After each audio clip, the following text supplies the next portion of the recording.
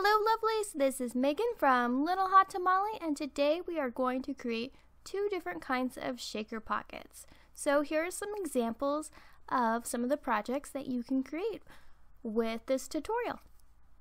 To get started, you'll need a template of an envelope, and I provided two different sizes of coin envelopes for this project for you guys, so you can get the printable in the description of this video. Alright, so just trace around your template on your favorite scrapbook paper, or you can create your own background paper, and then you'll just fold in the sides like this, and make sure you have the edges nice and crisp. You can either use a bone folder or your pencil. For our first shaker envelope, we're going to create a basic window. To do this, we're going to take a ruler and line it up with the creased edge. I kept doing two sets of lines because I wasn't satisfied with the size of my original window. Next, we're going to cut out our window with an X-Acto knife. You can use a ruler as a guide, but I decided to do it freehand, and I'm cutting my second set of lines because I preferred a larger window. Okay, so next we're going to take tulle, and you'll need two pieces, and make sure it's a little bit larger than your envelope, and place both pieces on the back side of your envelope, and then you're going to sew the left, the bottom, and the right. And I'm using a sewing machine for this one, and make sure that the paper is right side up in your sewing machine. Okay, so get your favorite sequin mix out. I recommend using nothing smaller than chunky glitter, similar to the gold glitter, because if it's anything smaller, it will most likely fall through the holes of the tulle. Then you're going back to your sewing machine to start from the top, the right, the bottom, the left, and the top again. For my envelope, I did not backstitch because there are two sewn lines all the way around the circumference of the coin envelope, and I felt like two is enough of a barrier. Next, you're just going to cut off the excess tulle, and the key thing to remember is to make sure there isn't any tulle in the crease of the coin envelope, and that you don't cut too close to the sewn barrier. Next, we're going to decorate our envelope, and I thought these cassette tapes would be perfect with this fun paper, and these are available in my Etsy shop, Little Hot Tamale, and I'll leave the link down below if you would like to check it out. And I'm just layering the cassette on top of a handmade rosette. And if you are not familiar with crepe paper rosettes, I have a tutorial for this, and I'll also leave the link in the description of this video for you. And then we're just going to take a fun phrase, and we're going to put that on crepe paper and make a border with it in hot pink. Use a little bit of terrifically tacky tape, and there you go, a completed shaker pocket. Oh, I forgot some gemstones. I use large ones and small ones. Well, one large and one small. Okay, so that one is done. Next shaker envelope is a sewing machine free one, so that's awesome. So this one's cool because you can create your own designs, and for this one I thought it'd be nice to make a simple heart. So I'm just taking some scrap paper, folding over the edge, and doing a half heart.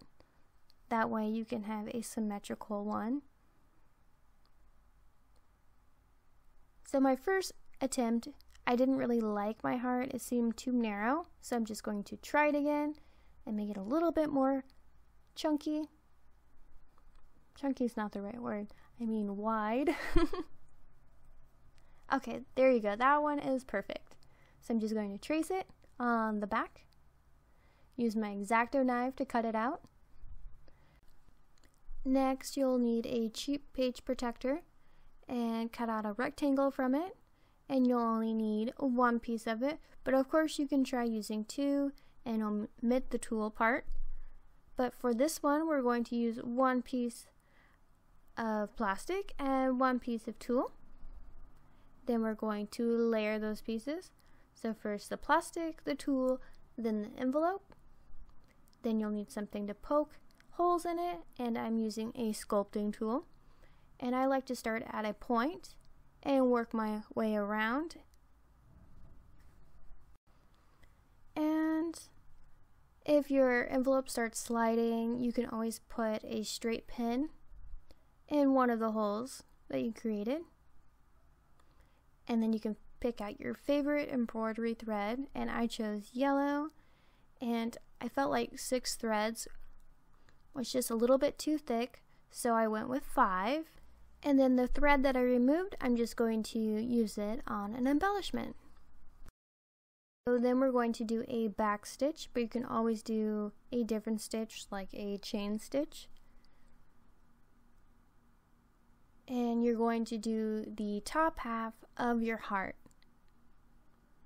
So if you're sure you have a knot on the end of your thread, and start on the back, bring it through, go to the next hole,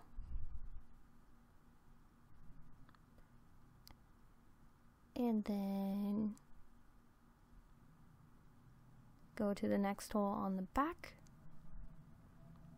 bring it through to the front, and then go back through the same hole that you went through earlier. Then go to the back, skip a hole, and then go back through the previous hole. So if you're not familiar with a back stitch, I recommend watching a tutorial on how to do a back stitch. Okay, so once you go halfway around your heart, you'll just use your favorite sequin mix, fill it up between the 2 layers, and then you'll finish your back stitch. If you're struggling with the back stitch, I will leave a link to a tutorial that can help you in the description. Okay, so once you're done with your back stitch, you're just going to make a few knots on the back, and I always like to go through some of the previous stitches and create like slip knots. Alright, and then you're just going to cut off the excess tulle and plastic, and then we're just going to glue it together, and I'm just using tacky glue. Here are some cute examples on how to decorate your coin envelope. You can either use a crepe paper rosette with some thread. You can also do 2 rows of embroidery thread, like the heart that's black and white. Or you can leave it plain for a pocket letter. So here's a mini pocket letter that I used my coin envelope in. And for mine, I decided to leave it plain because I wanted to show off the cute paper. Alright, so that's how I make my shaker envelopes. And here are a few more examples using the same technique. So thank you so much for watching, and if you enjoyed this tutorial, please give it a thumbs up. And I hope you have an amazing day. Toodles!